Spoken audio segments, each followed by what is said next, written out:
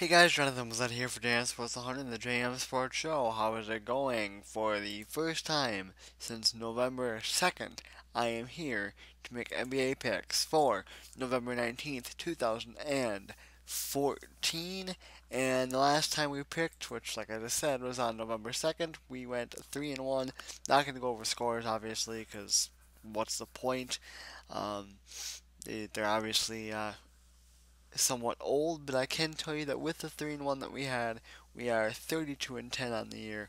1,652 wins, 920 losses is the lifetime record. Let's take a look now at the picks for today. We do have a doubleheader on ESPN tonight, and the first game of that doubleheader is a game that kicks us off: San Antonio and Cleveland, 7 o'clock Eastern Time on ESPN and Watch ESPN. I am going to go with the Spurs. Charlotte and Indiana, give me the Pacers. Clippers and Magic, give me the Clippers. Boston and Philadelphia, give me the Celtics. Dallas and Washington, give me the Mavs. Milwaukee and Brooklyn, I'm going to go with the Nets.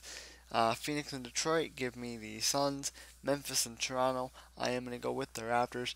New York and Minnesota, give me the Timberwolves actually beat the Knicks. Thunder and Nuggets, give me the Thunder. And the last game of our doubleheader, Lakers and Rockets, ESPN, watch ESPN 9:30 Eastern Time. I've been really hard on the Lakers, and I know that I have been. I do know that they have a couple of wins on the year, but I'm going to continue to be hard on them. I'm going to go with the Rockets in that game there. So, all right, guys, a quick video here. College football pick or college basketball picks rather are up already, and so don't forget to check those out too if you're interested. And don't forget to like the JM Sports Show page on Facebook and follow us on Twitter. Links will be in the description.